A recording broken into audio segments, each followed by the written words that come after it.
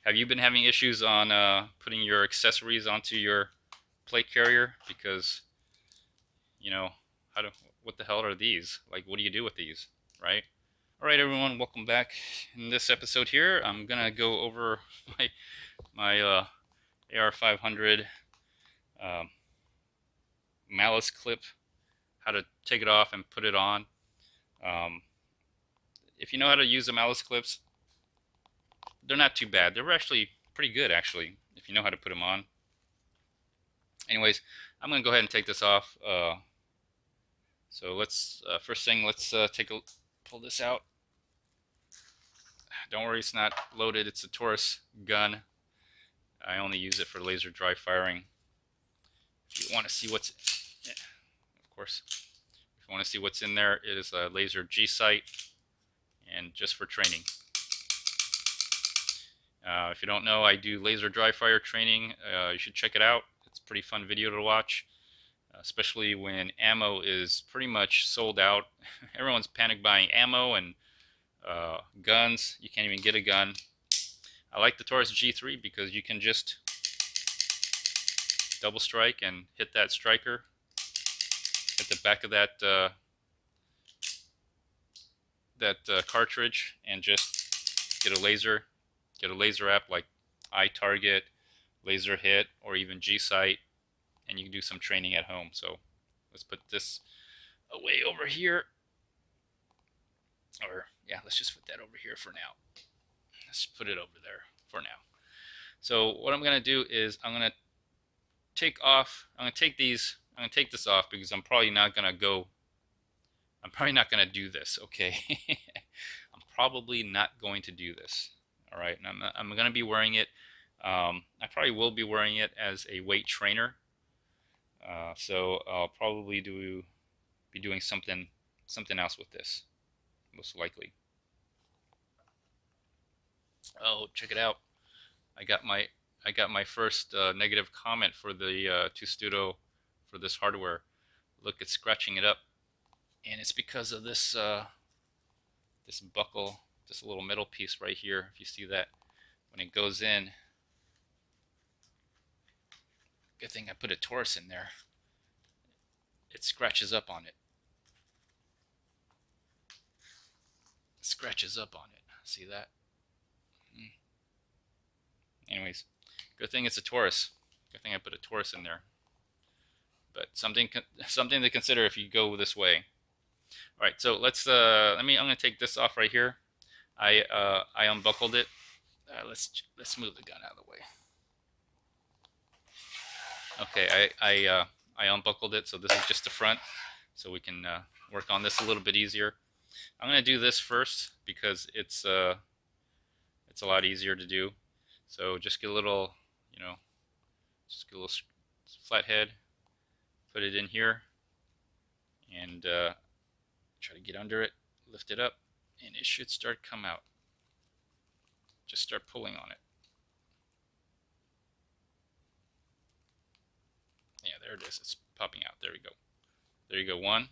You want to do them at the same time because I weaved them in. I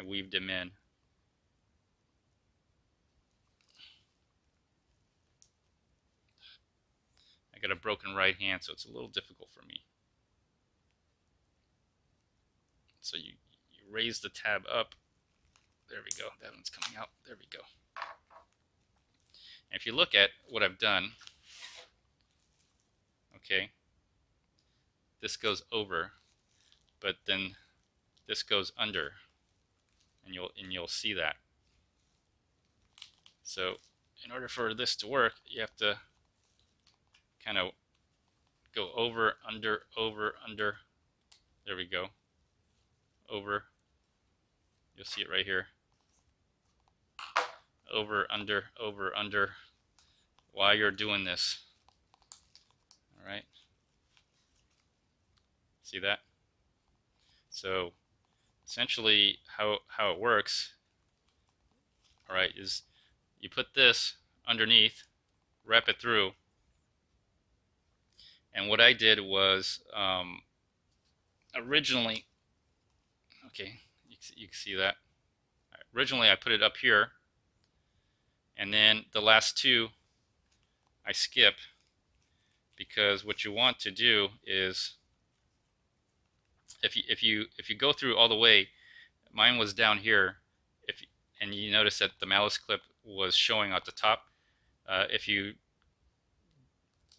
put it up here, more of the Malice clip will show, and then if you run it all the way up through here, if you run it all the way up to the top, okay, if you run it all the way up to the top, and you're up at the top, you'll see the Malice clip showing.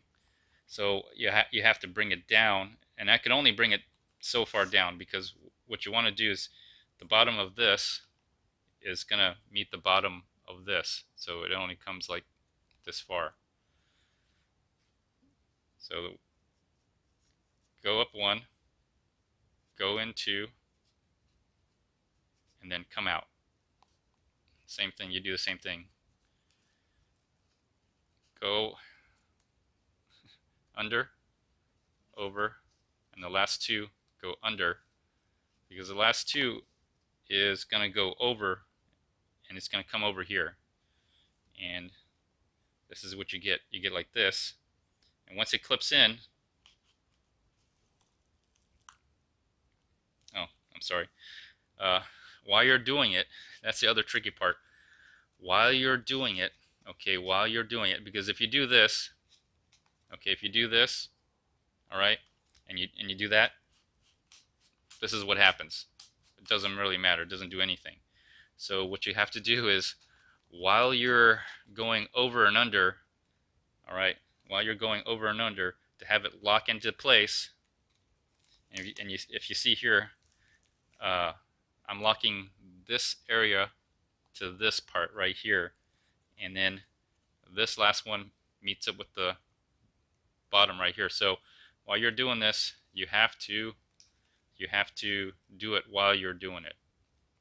So I want it to be right about here.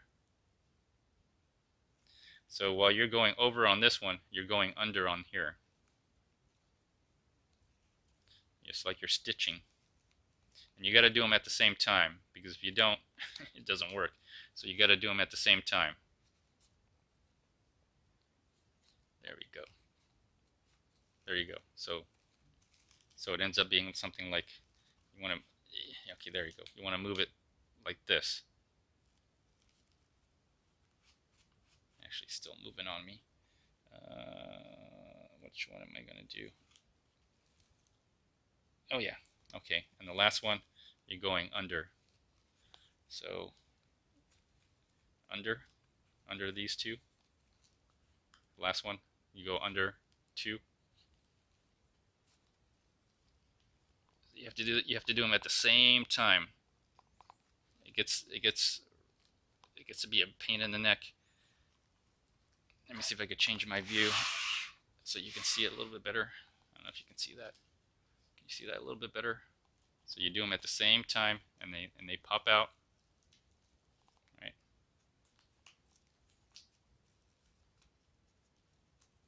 There we go. So when you do that, you'll notice it doesn't slide. It doesn't. I guess I should just do it this way. It doesn't slide up and down. It'll go side to side a little bit, you know, but once you get this pouch, your magazine pouches on this side, you really can't move too much at all. Really can't move too much at all. It doesn't slide up and down. So the way I did it, I wanted part of the Malice clip to show up on top, because I want this to be lower. I really didn't want to see the bottom part of the Malice clip. So when you get to this point, it gets a little tricky, because you have to bend this plastic and clip it in there. Bend the plastic and try to clip it in there, and oh, okay, okay, it went in. And same thing on this side, you have to bend that plastic and slide, get it in there, and you'll hear a click. There we go. Now it's in. Yeah, see? So that's basically how you do it. And again, I'm going to take it off. It's a little pain to take it off as well, but Try to get something. Raise the tab up. Just pull it out. It's already pulling out.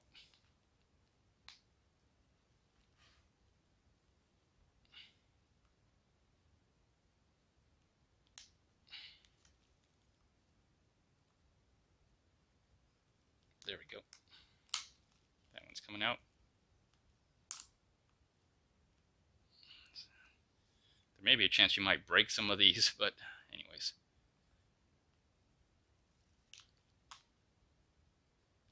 There we go. So that's how you do it. You see that? Try to raise it up here a little bit. So that's the way you do it. You weave it in there like that. Otherwise, it would just slide up and down and wouldn't do too much for you. And to take it out, you got to weave it out again.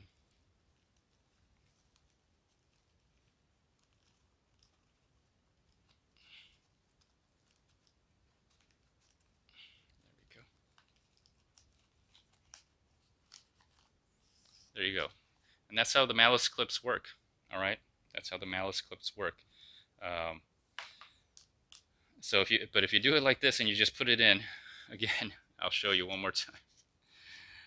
It doesn't matter if you could do in and out, you could weave it like this, you know. It doesn't really matter.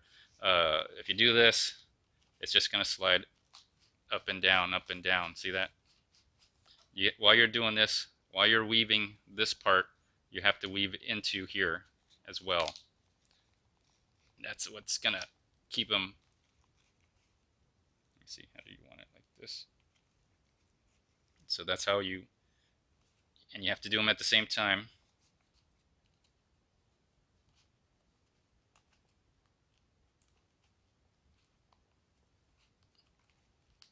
Let's just do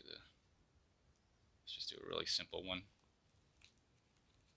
The last one. I'm just doing it really simple, just to show. And then once you get out here, so the way I did it on this one, it's set high, and you can see the Malice Clips on the bottom. So I didn't want to do that. I set mine a little bit lower. So you could set it down, up just a little bit, but that's how you do it. Let me take this out before I end the video. There we go. So I'm going to take this off because mainly I'm going to, first of all, I want to know if I could do it, get it all loaded out like they have it on their website. And yes, I can. And you can do it right because it doesn't move. Otherwise, it would slide up and down. But I want to just take this off for now because I do plan on wearing it and just going out and exercising, adding a little bit more to body weight, trying to build up my strength. Because the other thing you can use this body armor for is weight training. Okay, you won't believe it, but people pay a couple $100s for a weighted vest so they could exercise. Well, I obviously paid more than a couple $100s, but it's a body armor. It's a bulletproof, not bulletproof, but it's bullet resistant body armor, steel plate, level 3+. So anyways, this is going to conclude my episode. I'm going to take all this off so I won't bore you too much. But if you wanted to know how to use these Malice Clips and how to position it, you know, up or down, especially a smaller one like this one you won't have any problems. It's probably going to take up all of it. Matter of fact, you know what? Let me show you this one. I'll show you this one right here. So with this one, it's pretty even. It goes in, up, in, out, and it's pretty even because this one has like compared to this, where it only has 1, 2, 3, 4 loops. This one will have like 5 or 6. So I guess I can show you quickly if my hand doesn't hurt too much.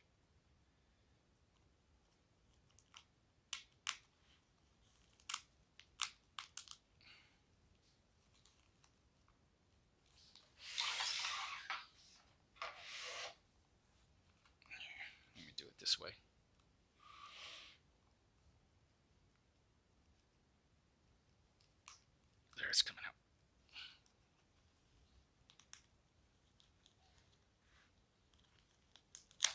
There we go. Let's take that one out. Take both of them out since it'll be a lot easier. Well, you got to take both of them out. There we go. It's going. There we go. And so this one was same way. I skipped the last two to have it clip in there, but you kind of see where they're going with it, where I was going with it anyway. There's one over here as well. And you have to weave it in while you're putting it on. That's what makes it really difficult sometimes, or hard to understand. There we go.